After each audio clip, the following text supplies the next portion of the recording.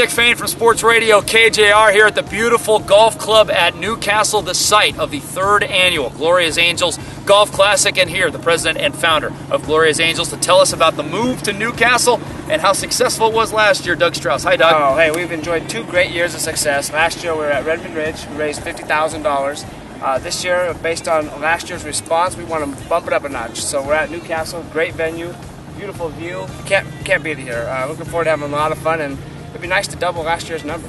And the tournament director, Casey Jaycock's joining us. How can people get involved as players? How can they get involved as sponsors? Yeah, you can contact me and the rest of the golf committee at golf@gloriasangels.org. We're looking for corporate sponsors right now. We're looking for folks to fill out the field. We already have people engaged and involved, and we're just looking for another big year. Get out here September 28th, the beautiful golf club at Newcastle, the 3rd annual Gloria's Angels Golf Classic.